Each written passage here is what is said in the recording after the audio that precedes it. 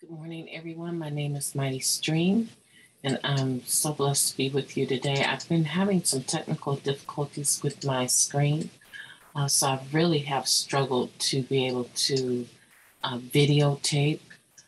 So excuse me for that, but I wanted to go ahead and see if we could go and do the March 10th, which was yesterday, the Just for Today entitled Our Own Recovery.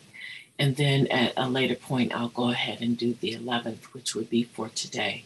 Yeah, yesterday I just really struggled to get the tape. I gave it, I want to say maybe like 7 attempts. And then I just surrendered late into the evening. I surrendered and decided that I would try it again. I'm still having the same issues with my camera. So I'm going to sit on this particular um, website and do the Just for Today with this up instead of having my background available while I cover it. And I'll figure it out. Not really sure, but every time I hit record, it goes into blacking out part of the screen. So I just want to thank you for your patience. Let's have a moment of silence followed by the we version of the Serenity Prayer. Moment of silence now, please.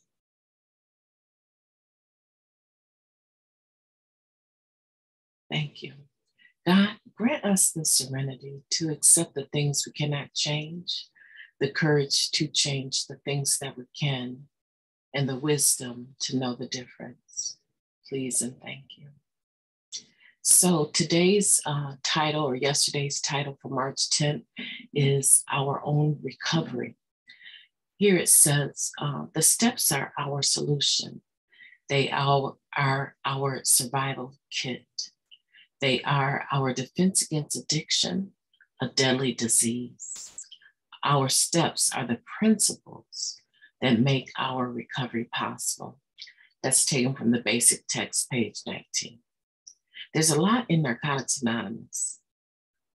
There's a lot to like in Narcotics Anonymous. I need more coffee, guys. I'm sorry. The meetings, for one, are great.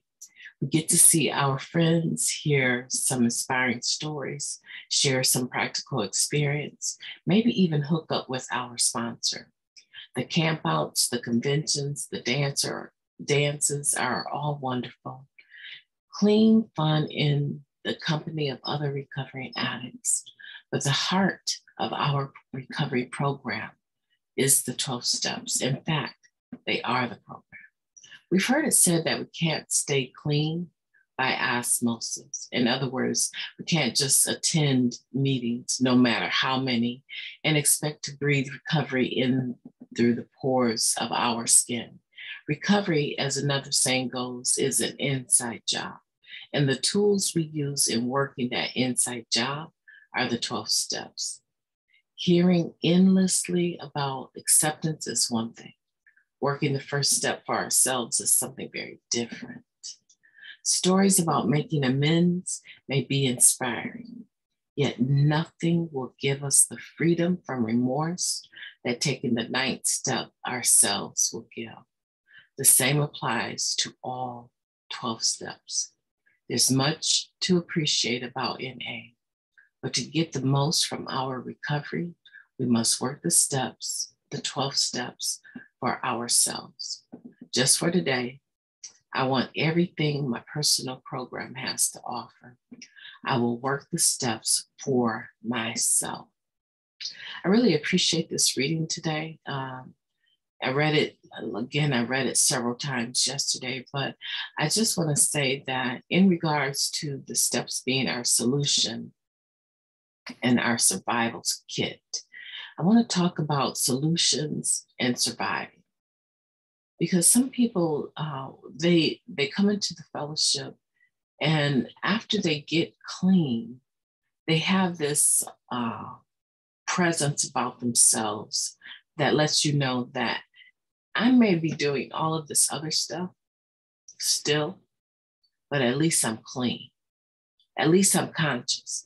At least I know what I'm doing, right? And I'm not sure if that's like to be complimentary or not, but I'm assuming that when they say, at least I'm clean, they understand that at the very, very least, at the first thing that we must do, right, is to stay clean. A lot of the things that we want to pursue in life, we may have done some of these things already, but we didn't do them clean. Staying clean must come first. But the very fact that we indicate that it must come first indicates that there's a second base and there's a third base, right? There's all these other steps along the way after you nail staying clean. And I want to speak to the individual that has either just come to the program and you're enjoying the fellowship, going to open meetings now, fellowshipping with people. Maybe you've been here for a few months and you haven't been able to nail down getting a sponsor because a lot of people just aren't available for sponsorship on a deep level, right? Or maybe you're the individual, you've been around for a long time. You maybe have even worked the steps, or maybe you never worked them at all. I mean, there's loads of people that have an understanding of the spiritual principles that come from the steps, and they're actively using them. So they're living the steps, but they have never physically sat down to write them and go over them with a sponsor. And a lot of times the reasons are fear. Sometimes it's pride, right? They've been around so long that they feel foolish now asking someone to be a sponsor. Finally, after 10, 12, 15 years clean. Or maybe they've been around for decades and that is just not where they're at in their life. They are not into interacting with a person on that deep level. I want to challenge those two groups of individuals to give it a go. Give it a go, because I know for myself, when I sponsor individuals that have substantial amount of clean time, they have never written the steps, and it's clear by the evidence of how they're living that they are living the steps. I understand that just sitting down with them and going over their first step for the very first time, there's some questions that are specifically directed towards the disease of addiction, the active disease of addiction, right? That they're not going to be able to, I won't say they can't recall, because I can recall the first day that I was clean, right? But they may not have that passion to go back and discuss it like that. So I tweak that first step for them, because that's not really where they're at. Where they're at may be more about identifying behaviors that are still what I would call where your disease of addiction has transferred, the obsession has transferred to something else. And we're trying to clean up some of that, right? Clean up some of that driving force to continue to use other things, right? And so I just want to say, give it a go. You don't know, right, how your sponsor will work with you. And they're going to take your feelings and consideration, your experience, all into consideration, right? So don't be fearful of that. And it could be the very next thing that opens up another productive member of society door for you, right?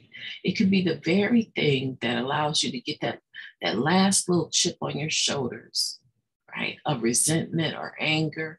It could be the very thing that you need to move to the next level in your personal life. So I agree with this reading. I appreciate this reading. And obviously for the newcomer, the person that just got in here, it's easy to get in here and just get comfortable. I want to encourage you to enjoy the process of recovery, but get in the program and get a seat and sit all the way down. Go all the way with it, at least once. Go through the steps at least one time, right? And then if you're still having some stuff that is lingering, that you know that you need to deal with, go through again. Now, I have a sponsee. We work a fourth step every year. Every year, she and I work her fourth and fifth step, right? So I just want to encourage everyone today to remember that you can get the most from your personal program, and you can do it for yourself by loving yourself enough to work the steps. My name is MightyStream. It's been an honor and a pleasure to be here with you today. And I just want to encourage everyone to remember that this process is a process that is tailor-made for people like ourselves. Have a good day.